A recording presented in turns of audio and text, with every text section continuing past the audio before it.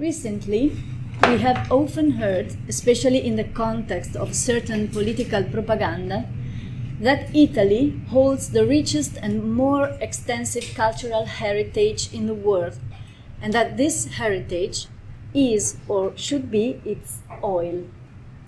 One thing is certain: the wealth of Italian cultural heritage lies not only on quality but also on its widespread distribution. As regards archaeology, there are 300 of small archaeological areas, even where nobody would expect them to be, along the coast, through the countryside, or up among the mountains. But what is Italy really doing for this widespread and unknown oil? How much does it invest in the conservation and knowledge of minor realities? Does Italy really employ its competent professionals, trained in its university?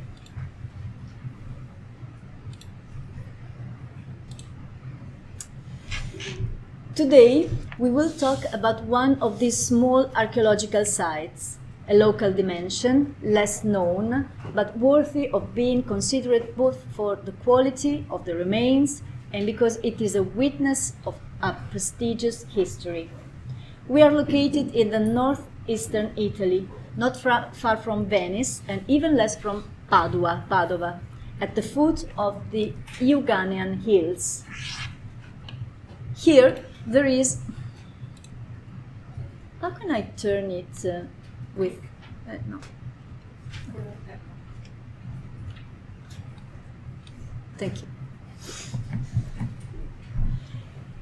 Here there is a thermal basin, among the largest in Europe, known as Terme Euganee. The warm waters, which naturally flow from the subsoil, have healing properties that are still very appreciated today. The fame of these waters dates back at least to the 7th century BC. Then, one of the steaming springs of the area became the site of a sanctuary, where the healthy water was drunk and exchanged for sacrifice of gratitude, such ex voto dedications to a male divinity of the waters. In Roman times, from the 2nd century BC, Terme Euganee district joined the municipality of Patavium. The male divinity of the waters took the name of Aponus. Literary sources define the area Aquae Patavinae, or Patavini Fontes. Archaeological sources from the 18th century tell of an intense population, expanding especially between the 1st century BC and 2nd AD, mainly based on the thermal resource, with prestigious otium villa and private and public baths, attested above all in the area now occupied by the town of Montegrotto Terme. Therefore, in 2005, the Soprintendenza, territorial office of the Ministry of Culture, and the University of Padua developed a project to enhance the archaeology of the Terme Euganee, choosing Montegrotto Terme as a pilot area. The municipality became the third partner, and the support of several financing institutions was found. The Acque Patavine project has as its final objective the creation of the Terme Euganee Archaeological Park, a network park in which the archaeological areas are clearly highlighted in the current urban fabric, well connected, accessible, understandable. So far, several intermediate targets have been reached. First of all, the preparation and the opening to the public of 3 archaeological areas. The public baths are settled along the main street of the town, and the complex was in use between the end of the 1st century BC and 2nd AD. It holded at least 3 pools of different shapes, the hydraulic system with wheel and pipelines, a small theater and other recreational buildings. The archaeological area of Via Neroniana preserved the remains of a rich villa from the beginning of the 1st century AD, excavated between 2001 and 12 by the University of Padua. This is a view of the remains at the end of excavation, at the end of which the area has been set up in order to recall the ancient organization of the building, composed of residential units and large gardens. The best preserved sector of the villa is protected by a permanent evocative cover in the original volumes, and underneath it, the mosaic and wall fragments have been returned in this way to give the visitor the perception of the articulation of the interior spaces, even if on just 2 dimensions due to the absence of the high conserved walls. This sector overlooks a lawn whose fence repeats the perimeter of the Roman villa. The 3rd archaeological area is hypogeal and under an hotel. It keeps the remains of another thermal complex, maybe private, and close to the villa we have just talked about. Here, the visit is entrusted to lightning.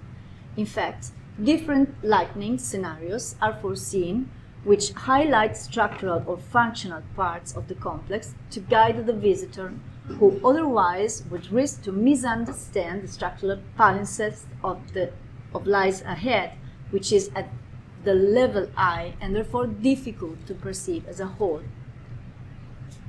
The archaeological route is also suggested by several information boards that also indicate the other known but no longer visible archaeological areas.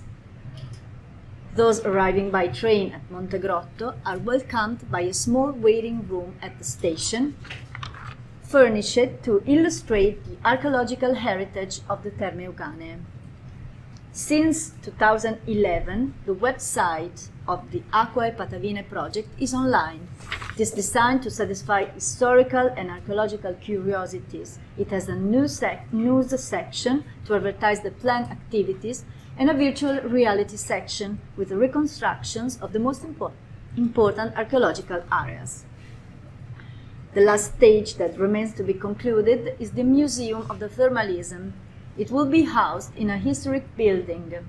It will deal with Asian thermalism in general and the archaeology of the Terme Euganee in particular. It will be the entrance door and the landmark of the archaeological park. Even if the works are in progress, the 3 archaeological areas are open to the visitors. So here we come to the topic of today. What solutions have been adopted for the management of this local reality, which is small if compared to the great Italian archaeological parks, Pompeii, Ercolano, Paestum, but nevertheless made with the investment of public funds? Is the identified approach economically sustainable? The adopted solution is defined by the Italian indirect management law.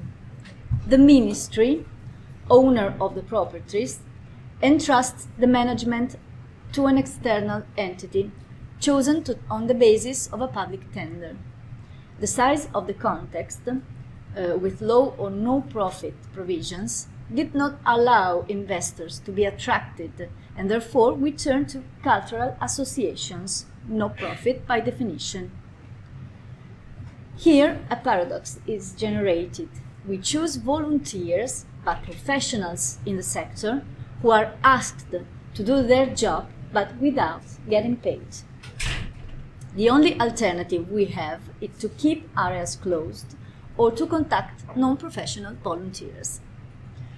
The chosen cultural association is called LAPIS and manages the archaeological areas from 2015 until 2019.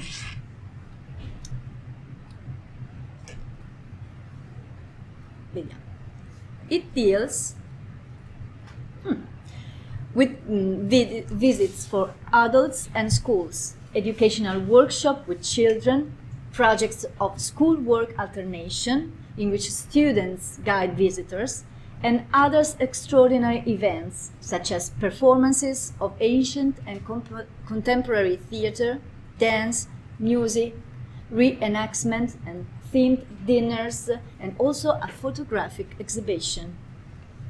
As the images continue to flow, we will now talk about the most painful key: funds and sustainability.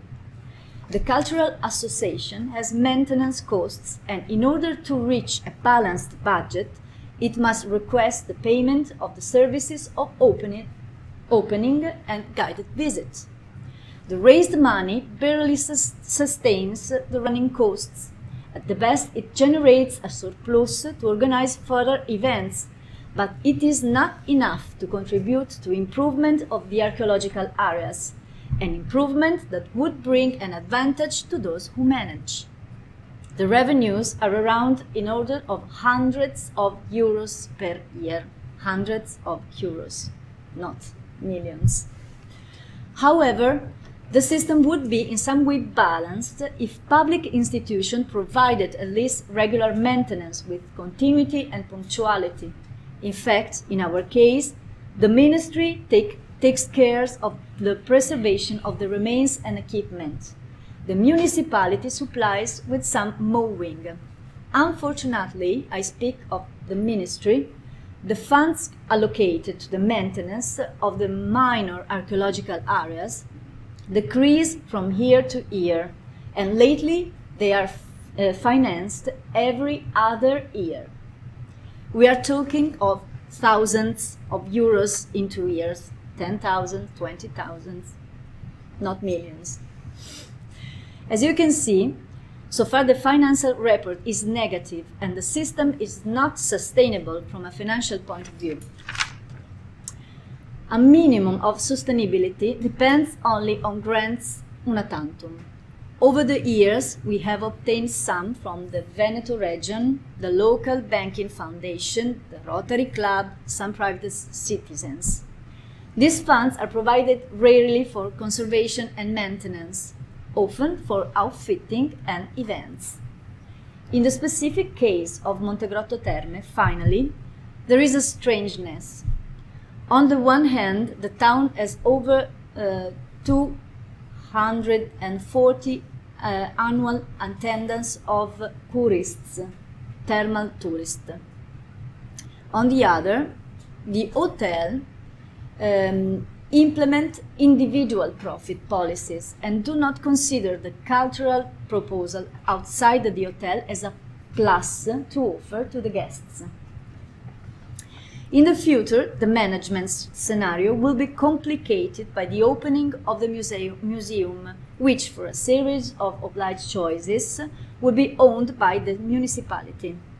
For this reason, we are working on the possibility of building a sort of single box external to the involved public institution and at the same dialoguing with them, capable of managing museums and areas and becoming, among other things, the promoter of effective fundraising policies and projects of sustainability. The solution is not simple, even considering the limited success of public-private foundations and the risks connected to the total privatization of cultural heritage.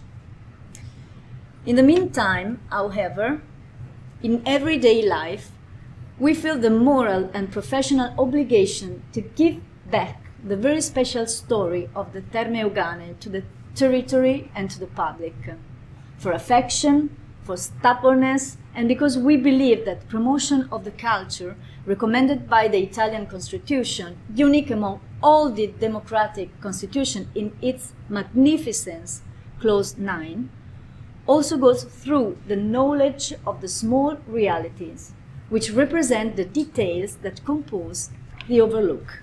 Thank you very much.